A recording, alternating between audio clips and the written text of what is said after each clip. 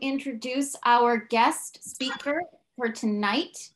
Her name is Deb Ellis. She is a master gardener. She is a Rutgers environmental steward. She's an activist for the environment. And she is here tonight to talk to us all about invasive plants, but how to recognize them and how to remove them and how to fill up that space with native plants. So without further ado, I'm going to let Deb take the screen for the next half hour, 40 minutes or so. And then we have some announcements, some chapter announcements, and then Deb is going to stay on to answer some. Oh, yeah, this was so good. But here's my new favorite. If everybody could please mute. If everybody could please mute so that we can hear Deb, we would appreciate it. Thank you. Thank you so much, Kim. So I'm really happy to be here. And before I share my screen, we're going to do a quick poll because I always like to know a little bit about my audience. And that's the frustrating thing about Zoom. You can't see people's reactions. So just to gauge a little bit where people are, if you could fill out whether you grow 0 to 5 native plants, 6 to 15 native plants, or more than 16, that would be really helpful.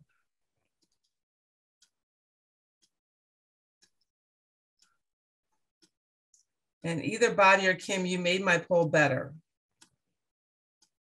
because I realized later that it wasn't precise enough. So thank you, whoever did that. I think it was Bobby, because she's smiling.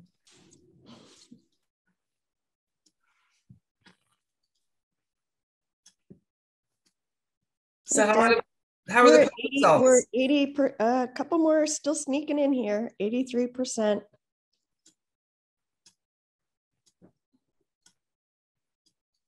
All right, looks like things have stabilized here. We've got 28 of 31 or 26 of 31 people. Okay, good. So you want to tell the results? Yeah, the results are, you're going to love this, Deb. 16 or more plants, 56%. Okay. 6 to 15 was 30%, and 0 to 5 is 15. So these are some avid native plant. We have some mostly very knowledgeable people, so that's helpful to know. So thank you. And thank you all for growing so many native plants. So that is very helpful to me to know. So I'm going to now share my screen. And as Kim mentioned, this is going to be a little interactive. What I'm going to do is about halfway through, I'm going to break to take questions. So I will take some questions halfway through, and then I will also take questions at the end. And at the end, I will be glad to do it as long as we need to do it. So this is called Replacing Invasive Plants with Native Plants for Wildlife. And the one thing that Kim said I was going to talk about that I'm not, so I just want to make sure people are okay with that. I'm not really going to talk so much about removing invasives, which removal of invasives really can be its own 45-hour lecture. I'm really going to talk about not buying invasives, frankly, not adding to the problem, and what can you buy instead, and then also just replacing them with native plants for wildlife. So to begin, I really care about our human culture and how our human culture relates to the environment. And I'm very grateful to my parents for giving me my love of gardening. And so over here on the left, this is me a long time ago, 35 years ago, with my dad, who's no longer with us, but he's with us in spirit. With me in spirit. And then these are some children that came to our garden tour for our Native Plant Society in Essex County last year. And they're masked and you can't see their faces, so it's a safe picture to show. But just to show that my ultimate goal for myself, and I hope for all of you tonight, is to share our love of natives with the younger generation, with other people. So to begin with that. And why should we care? So the fact that so many of you grow natives, I'm not going to spend a lot of time on this. I'm going to assume that most of you know why, but I'm going to go through it quickly to make sure we're all on the same page, that we are living in the midst of a mostly silent biodiversity crisis. There's not as much attention to that as there is to the climate crisis, they're both really, really severe. And it's literally silent because the world is becoming more silent from bird song and insect song because we are losing so many species. So you can see here some of the most salient losses, the 3 billion decline of birds, so huge in the last 50 years in North America. 90% of monarchs and a huge bee decline. And of course, those are just examples. There's much, much more insect decline than that. I also want to make sure we're on the same page about some definitions. So there's 3 main definitions I use in this talk. One is a native, and a native plant, it can be a longer definition, but basically it's something that was in our ecosystem before the colonists came. Then there's introduced, but not invasive. An example of that is daffodils. And then there are invasives. Invasives are introduced species from other countries that invade natural areas, crowding out native plants. And we are going to talk about that a little bit tonight. Oops, something happened here with my PowerPoint. I'm not sure what. Okay, so I'd like to tell people where I'm going. So there's going to be 3 main parts of this workshop. I'm going to talk about why native plants are important briefly, because I know the majority of you know that. But I am going to quickly go over it. And then I'm going to talk about why not to buy invasives and what to buy instead. And doing this invasive talk made me realize something I hadn't really realized until I prepared the talk, which is that most invasives are not flowers. Most of them are ground cover shrubs and trees. So when I'm talking about how to replace invasives by buying other things, you're not really going to hear much about flowers. So I'm also going to tell you my top dozen flowers that I think are great for natives. So for those of you who are already growing a lot of natives, I hope that you learned something new. I mostly have ones that are pretty common, I think, but there's a few that I hope everyone gets something out of the workshop. So one of the basic concepts is, what is a host plant? A host plant is a plant where caterpillars lay their eggs, or where butterflies or moths lay their eggs, and then the caterpillars eat the host plant leaves. So some people don't really like the idea of insects in the yards, but we really need to have compassion for the poor insects. They need something to eat as much as we do. And many of the butterflies are specialized, meaning that they will only eat the the leaves of certain plants. Sorry, that they have co-evolved with. And I always like, in every talk I do, I talk about violets, because it's the state flower of the state I grew up in, Wisconsin, and the state flower of New Jersey, and the state flower of 2 or 3 other states. And violets make a great ground cover, and they are a host plant for the fritillary butterfly, and we can eat them ourselves. This is my salad bowl last spring when the violets were blooming, and there's also violet leaves in there. You can eat the leaves too. So as I was saying, the problem is that if we don't plant natives, the insects are specialized, many of them. And for example, I think most of us know without milkweed, we will have no monarchs. And in fact, 5% of natives host 75% of Lepidoptera, which is a fancy word for butterflies and moths.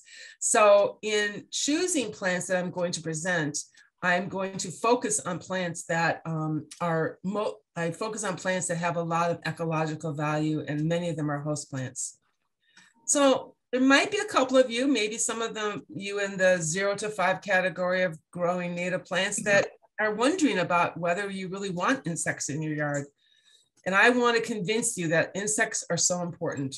If we all died, the world would continue. If human beings died, but if insects died, the world would not continue, because they're the basis of the food web. And caterpillars, of course, become butterflies. We know that. But one thing we don't always know is that they also become songbirds. That 97% of our terrestrial birds feed insects to their young, and that they need incredible amount of caterpillars. I mean, yeah, they feed 6,000 to 9,000 caterpillars in for one nest. Here's my hungry birds there. We had birds in our birdhouse, and it was so cute, these wrens watching the parents constantly bringing them food. So that's a really reason why we want to have native plants that are host plants. So I know I'm speaking to Hudson County, where many people have small yards. And sometimes in Native Plant Talks, people talk about meadows, and you might think, well, what can I do if I don't have that much space? Well, I don't have a lot of space either, but I do have more space than some of you, but I have a fairly small urban yard. This is my house over here on the left, and over there is the my neighbor's house. You can see this is a little part where my sump pump comes out. But the good news is that even small habitats make a big difference, and especially when they're connected with neighbors and towns. And it's wonderful that we have our new Hudson Native Plant Society chapter. So the more that people connect with each other, as Amanda shared in the start of the presentation tonight, the more impact we have. And I just wanted to show you here, this is my health strip in front of my house. And it's only 2 by 7 feet, and it has 5 species in it. So that's what you can do even with a very small, very inhospitable area. And later I'll have a slide that shows it from another angle. But here's the black-eyed Susans and purple coneflower growing in a place where the soil is rocky and salty, and it's still thriving. One of the wonderful things about natives, as I'm sure many of you know, is they frankly need much less care. Mother Earth was, no one waters the fields. I say no one waters the woods, and we don't have to expend as much care as sometimes people think they have to do in gardening.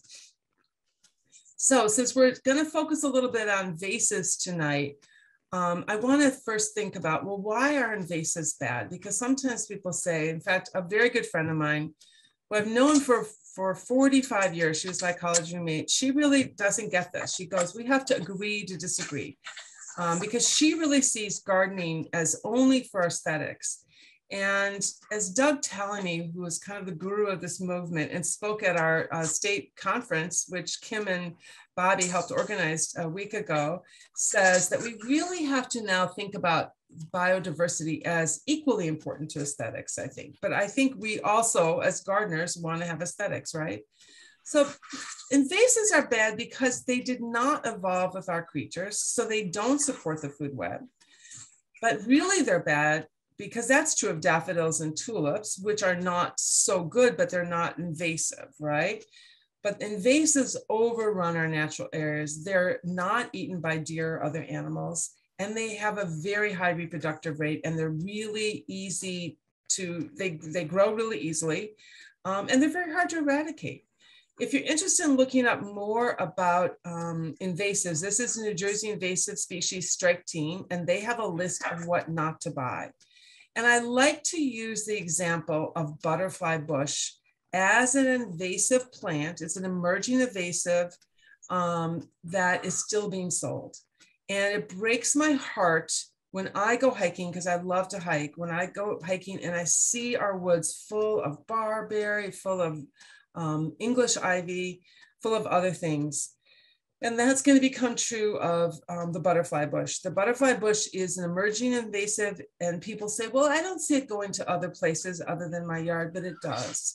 And this was sold, this is a sign from last year at a garden sale in Montclair. I've seen it sold at Brooklyn Botanic Garden. So, you know, people go and they don't know. So that's one value of tonight, to know that this is, yes, the butterflies, it attracts butterflies, but it's also spreading to natural areas, and it doesn't have high quality nectar. I listened to a talk by Mike Van Cleef for our Master Gardeners on Saturday morning. He heads up the New Jersey Invasive Species Strike Team, and he said, this is like having a Coca-Cola dispenser for the butterflies. We wouldn't want to do that to our children. We don't want to do that to the insects. So here's some of the common invasives that are still being sold and bought in New Jersey: the English ivy, vinca vine, ground covers, the miscanthus grass, and these shrubs, Japanese barberry, really invasive in our woods, burning bush, butterfly bush, privet hedge, Japanese honeysuckle, and the trees, Norway maple, Japanese maple, Callery pear.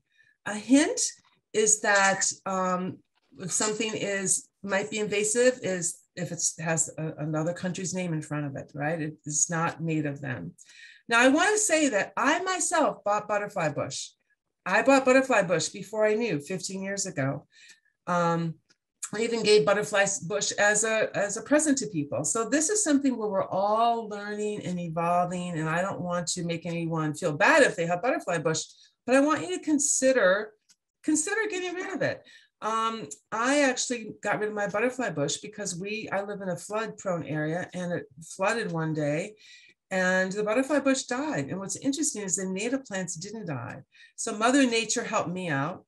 I moved into a property that had Japanese maple, and beautiful Japanese maple. And it was a difficult decision 2 years ago, but I felt, being the head of the Native Plant Society for Essex County, that I could not have Japanese maple. So I got the consent of my husband and took it out. And my children were upset with me then. I never even knew that they had noticed it, but I'm still happy I did it, because I have such a small property that the only way I can make room for more natives is to consider taking out some of these invasives and some of the introduced plants too.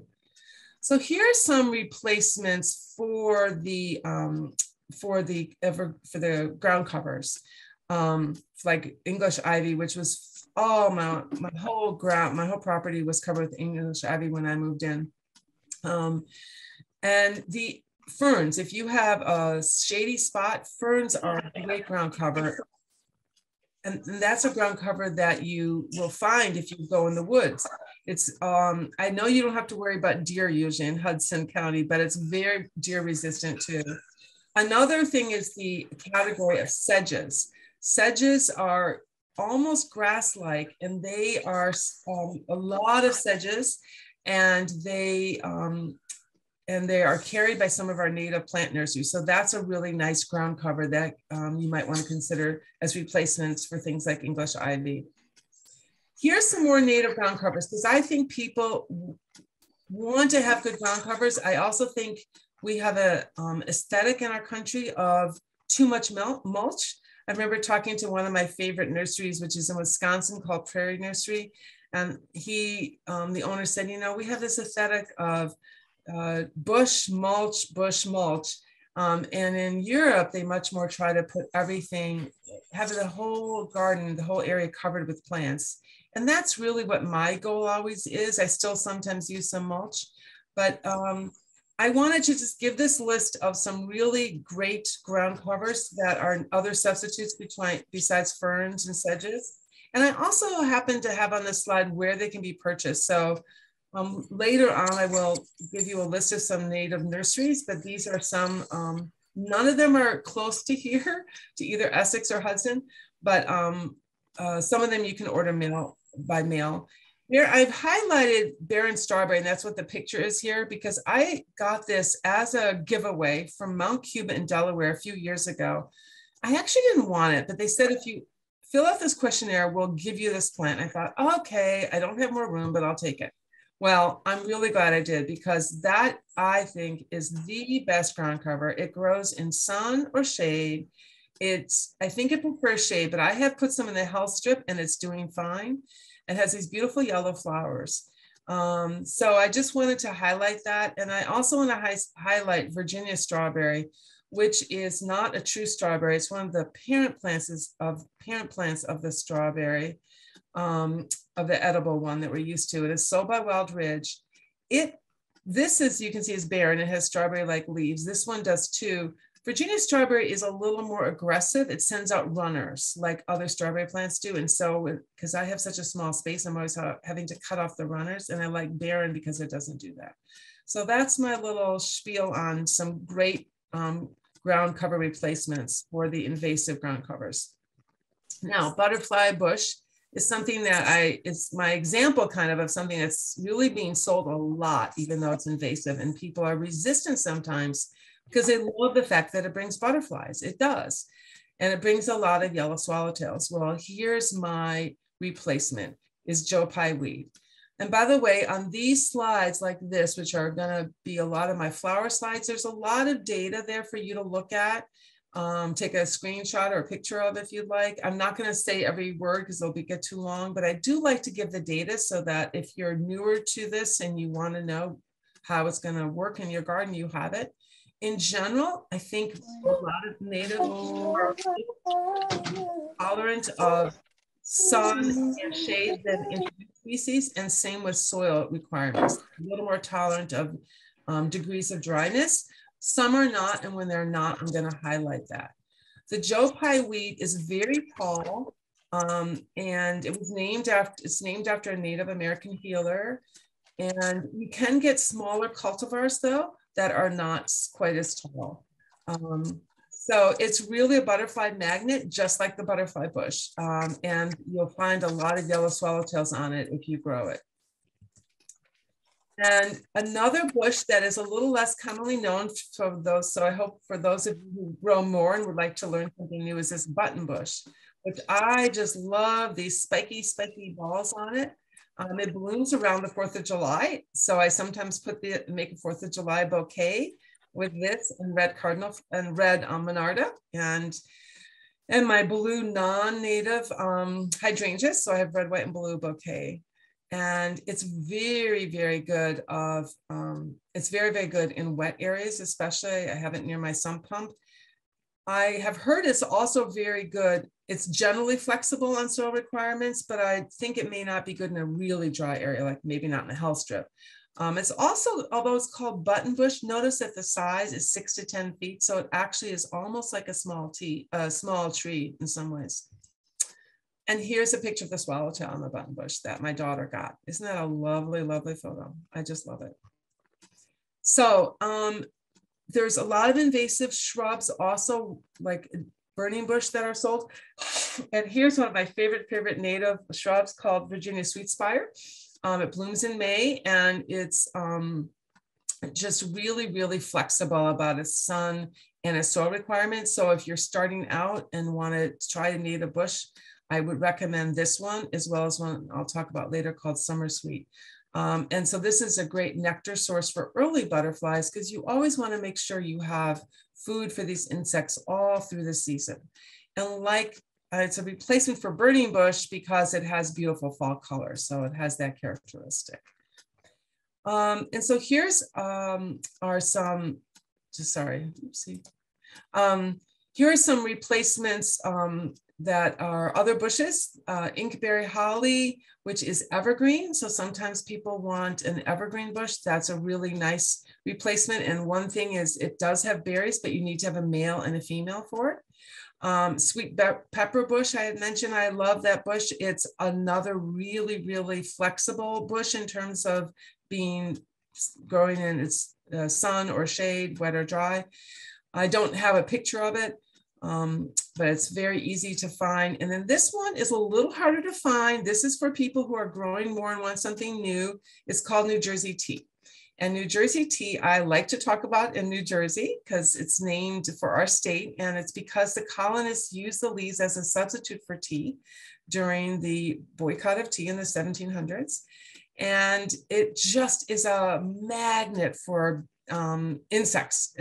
I wish I had a picture, but it's almost impossible to capture all the buzzing insects around it when it blooms in late May. This bush wants to not be moved. I tend to move things. I remember my dad saying gardening is moving, and I'm always indecisive. This one, you cannot do it. If you move it, you kill it. And it also does not want to have wet feet, but it is flexible about sun or semi-shade, not deep shade. Okay, something's happening here. It's not letting me advance. Okay, and then instead of Japanese honeysuckle, you can plant this native honeysuckle with beautiful, beautiful vine. You can see the small area it's planted in next to my house here. And it is a host plant, so I've highlighted that. It could also be used as a ground cover. You can lay it on the ground and it'd be a great ground cover. And it has this profuse bloom in late spring, and then it kind of blooms in what I call pulses. So it's a little bit going on almost to December, which is amazing. So we also have invasive trees like Halloween pear, which is planted, unfortunately, throughout my town and throughout much of Eastern North America, Eastern United States, and people are realizing it's just terrible. It was actually introduced by a botanist at the United States Botanical Garden in DC, not knowing. So that's the thing. We've done all these things without knowing. I think now we are becoming more careful about realizing that introducing things from other ecosystems may not be the best. But here's some nice small trees, even if you have a small property, that are good replacements for that.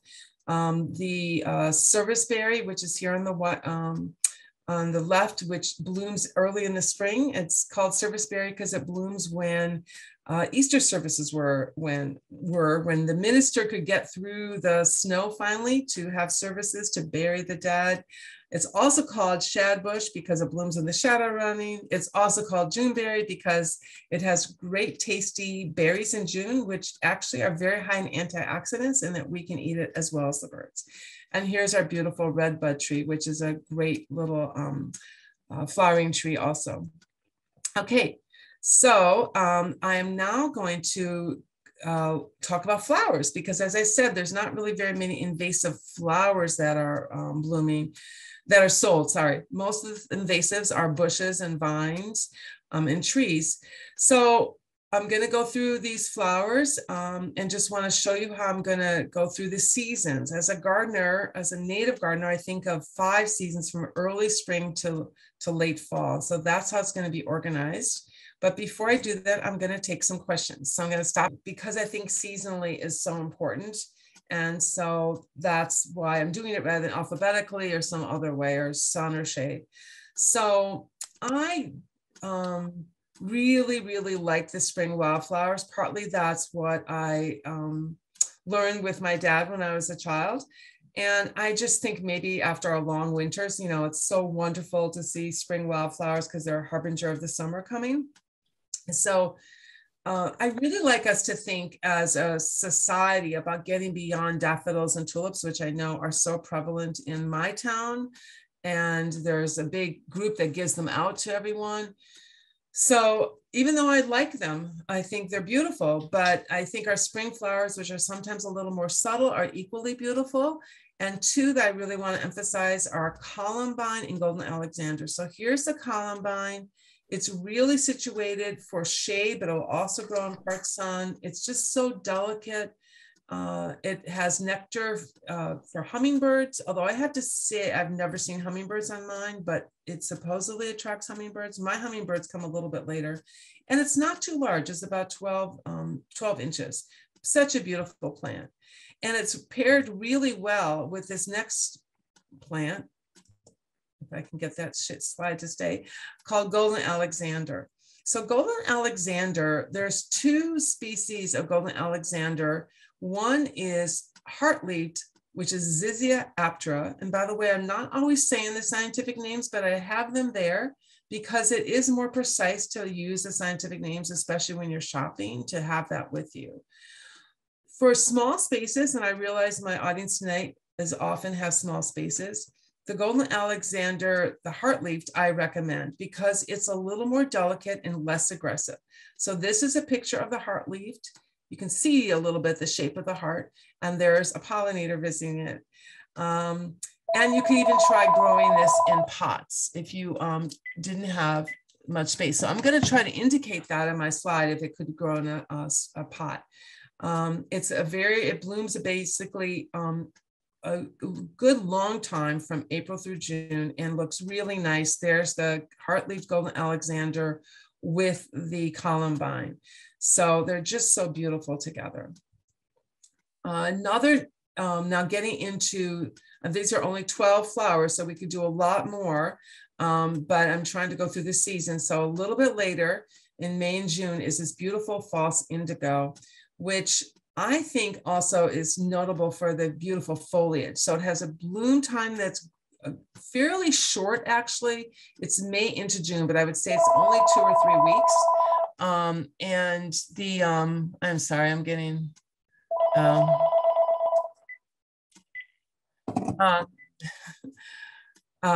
so I'm sorry about that.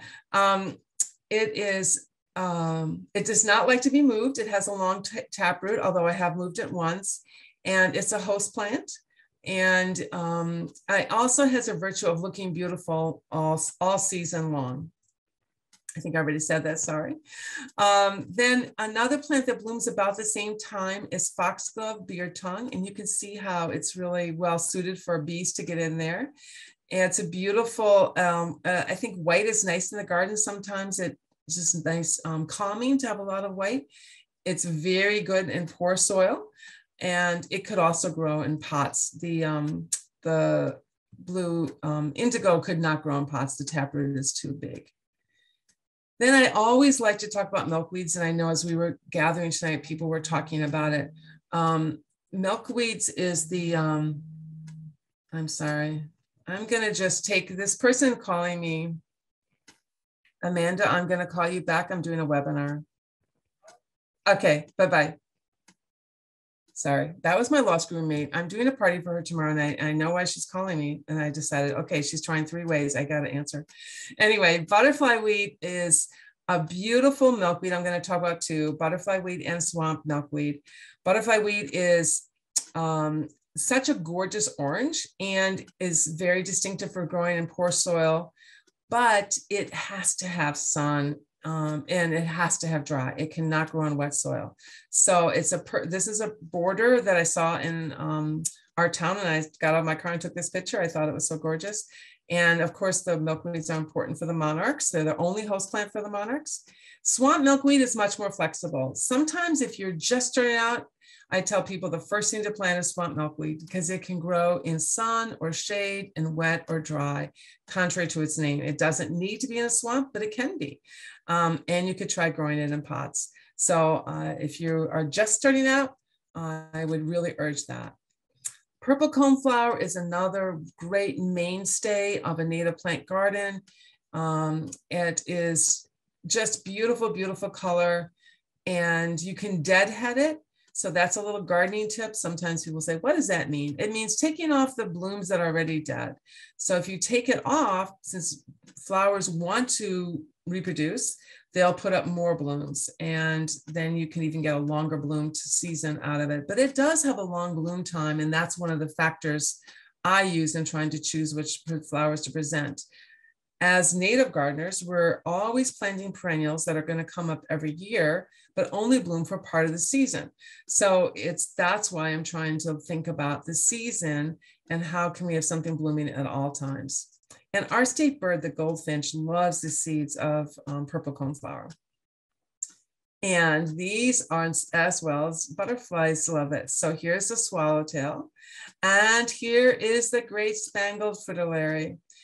So this is just an example of if you plant these plants, the butterflies will come. The great spangled fritillary, by the way, its host plant is violets. And I have a little clump of violets in my backyard, as you saw.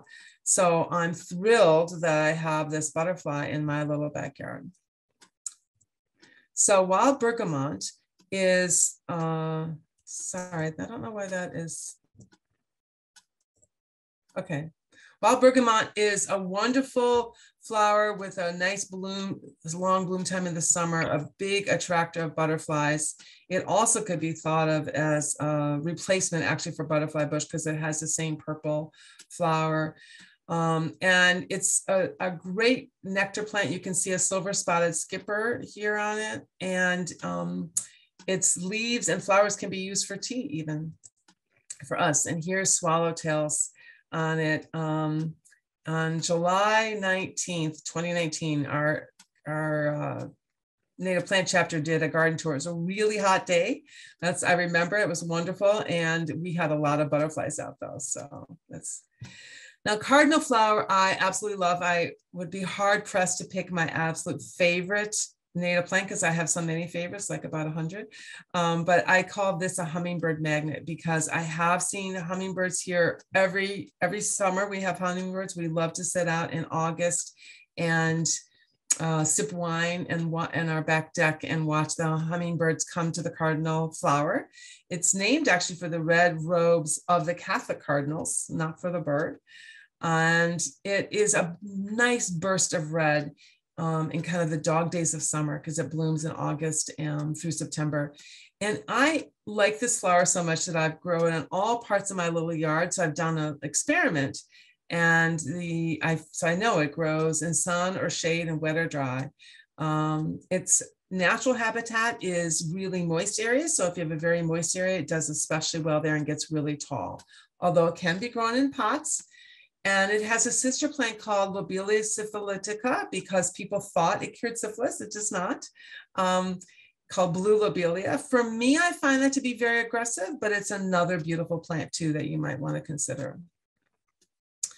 Another big mainstay of a summer garden is tick seed. And for tick seed, the species name is Coreopsis, and I've just put Coreopsis species down because there's so many different types and there's so many different sizes, but it's something to consider really for its long bloom time. Look at that bloom time, 90 plus days.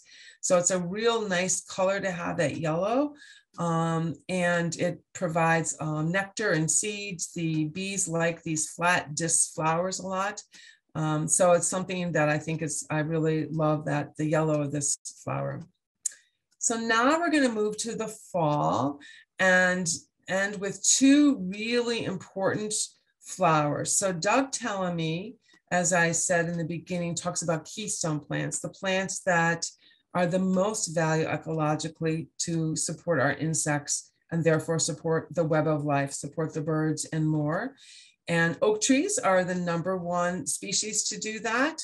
And there's some other trees, but I know most of us don't have the space to plant more trees, so I don't normally focus on trees so much. But of the flowering plants, goldenrod and aster are the two highest keystone plant, and goldenrod is #1. So I like to tell people about goldenrod. There are people sometimes think it's too aggressive, and there are some that are very aggressive. My #1 choice for goldenrod is wreath goldenrod, this one here, Solidago cassia, because it grows in sun or shade and it does not spread very aggressively. I also wanted to mention, since I know some of you might have very small properties, one that is very compact is called Little Lemon, but I want to caution that this is a hybrid. And as a Native Plant Society, we prefer to recommend straight species flowers, and or a selection that's naturally found. Hybrids, if this one is even patented, is something we don't like to recommend so much because they are sterile and because they may not have all the ecological function of the straight species. Although the more it resembles a straight species, the better. And the Little Lemon seems to resemble the straight species well from the pictures. It has the same color. It hasn't changed the color of the leaves. And so if you do have pots and you want to try that, I would recommend it. Otherwise, I have a chart here called A Goldenrod for Every Garden, because I really do believe there's a goldenrod for everyone. And again, you can see in bold, I put the wreath goldenrod because I think it's so perfect if you have a shady spot. But there's really quite a variety, and they're just a wonderful addition to the garden. And then with that is New England aster, the #2 keystone plant, flower. And this was taken by my colleague on our Native Plant Steering Committee, Dina Corbin, in her backyard in Newark, which is fairly small also. And another thing about the asters and goldenrod is they bloom together, and the yellow and the purple together attract more bees because they see that color contrast. And here's a gardening tip for both goldenrod and asters. They can get very tall and leggy, but if you cut them in half in June, they will then be much less floppy. And it's sometimes hard to cut your flowers in half, but it really works. So I wanted to just give you that tip. Some people say cut them on Memorial Day and July 4th. Then you have to remember to do it twice. So I kind of split the difference and cut them in mid-June. So that's my asters and goldenrod together in my front yard. So, you know, earlier in the year, there were purple coneflowers here and phlox and coreopsis, and there's butterfly weed over here. So somehow it manages, because I also try not to have any mulch, to have this very crowded space with a lot of species and have that sequence of bloom. So here's the health strip again, because you may be thinking, can I do this with even a small property? So to remind you, there's that health strip, the view you saw before. And here's the other side of it. This is all going to be asters blooming. Now, I have not talked about deer in this talk, but I have deer that walk down my street and they prune my asters by chopping them. And so I don't have to cut them in half, but they still survive. And there's also swamp milkweed down here. So anyway, just so you see the other side of that very small little spot. Here's some tips as I'm ending to create and care for native habitats. So I think I've really talked about sequence of bloom a lot.